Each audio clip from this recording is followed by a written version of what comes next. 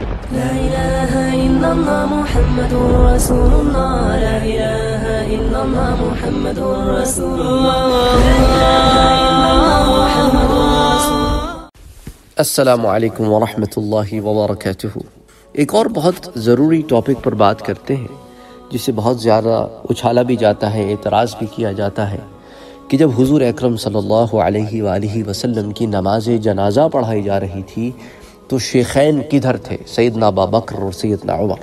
آئیے سیرت نبوی کی کتابوں میں اس واقعے کو دیکھتے ہیں کہ نماز جنازہ کی کیفیت کیا تھی. اس کو محمد ابن اسحاق نے بھی روایت کیا ہے اور اہل بیت سے روایت کیا ہے، حضور کے گھر سے روایت کیا ہے، حضور کے خاندان سے روایت کیا. حضرت عبداللہ ابن عباس اس کے راوی ہیں. اسی طرح ضیاء النبی میں پیر کرم بھی اس کو روایت کرتے ہیں. اسی طرح اس کو البدایہ والنہایہ میں بھی روایت کیا جاتا ہے. اچھا آ جائیں حضور اکرم صلی اللہ علیہ وآلہ وسلم کی اس وصیت کی طرف جو ان کتابوں میں آتی ہے کہ حضور نے وصیت فرمائی تھی کہ مجھے غسل دینے اور کفن پہنانے کے بعد میرے مرقد کے کنارے مجھے رکھ دیا جائے اور پھر کچھ وقت کے لیے تمام لوگ میرے حجرے سے باہر چلے جائیں. محمد بن اسحاق حضرت عبداللہ ابن عباس سے روایت کرتے ہیں کہ حضور صلی اللہ علیہ وآلہ وسلم کی وصیت کے مطابق حضور کے وصال کے بعد کفن مبارک پہنا کر حضور صلی اللہ علیہ وآلہ وسلم کے جسد اطہر کو حجرہ شریف میں رکھ دیا گیا اور تمام لوگ حجرہ شریف سے باہر آئے. سارے باہر آ گئے سب لوگ. پھر سب سے پہلے کون داخل ہوا؟ اس سے آپ کو اندازہ ہوگا کہ صحابہ کرام رضوان اللہ تعالی علیہم اجمعین جو ہے سارے کے سارے اس بات کو مانتے تھے. پھر اس لیے انہوں نے اہل بیت اطہار کے مرد اور خواتین سب سے پہلے وہ داخل ہوئے اور صلاۃ و سلام عرض کیا. اس کے بعد جب اہل بیت اطہار کے مرد اور خواتین واپس آ گئے، باہر آ گئے، اس کے بعد سب سے پہلے داخل ہونے والے لوگ ان میں حضرت ابو بکر صدیق رضی اللہ تعالی عنہ، سیدنا عمر فاروق اعظم رضی اللہ تعالی عنہ، چند مہاجرین و انصار کے ساتھ حجرہ شریف میں داخل ہوئے. اہل بیت کے بعد اگلے لوگ جو داخل ہوئے، خاندان والوں کے بعد اگلے لوگ جو داخل ہوئے وہ کون ہیں؟ وہ حضرت ابو بکر اور حضرت عمر ہیں اور چند مہاجر و انصار ساتھ ہیں. حجرے میں تشریف لائے اور انہوں نے اس طرح سلام عقیدت و نیاز یوں پیش کیا: السلام علیک ایہا النبی ورحمۃ اللہ وبرکاتہ. ان مہاجرین و انصار نے بھی شیخین کی، شیخین سے مراد سیدنا ابو بکر اور سیدنا عمر. شیخ ہوتا ہے ایک، شیخین دو کو کہتے ہیں، دو سے زائد ہو تو شیوخ کہتے ہیں. تو شیخین کی اقتداء کی، پھر سب نے صفیں بنائیں اور بغیر کسی امام کے نماز جنازہ ادا کرتے رہے. حضرت ابو بکر اور حضرت عمر فاروق پہلی صف میں حضور کے روبرو کھڑے ہوئے. انہوں نے بارگاہ الہی میں یوں عرض کیا، یہ الفاظ بھی سیرت کی کتابوں میں موجود ہیں کہ اللہم انا نشہد انہ قد بلغ ما انزل الیہ ونصح لامتہ وجاہد فی سبیل اللہ. وہ پورے الفاظ موجود ہیں.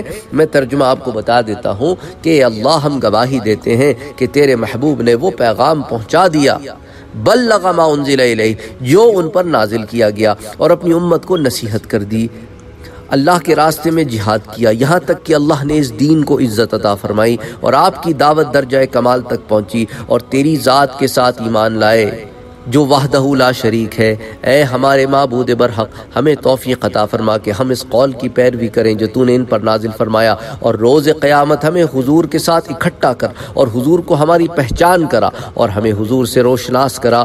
بے شک تیرا محبوب مومنین کے ساتھ رؤوف رحیم تھا.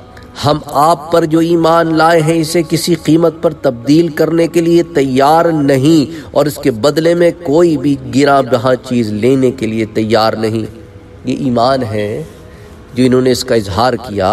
پھر صدیق اکبر یہ دعا مانگ رہے تھے، دوسرے لوگ یہ دعائیہ کلمات سن کر آمین آمین کہہ رہے تھے، یعنی الہی اس دعا کو قبول فرما، اس التجا کو منظور فرما. پھر یہ لوگ باہر چلے گئے، نئی جماعت اندر آئی، یہاں تک کہ تمام مرد نماز جنازہ پڑھنے سے فارغ ہو گئے.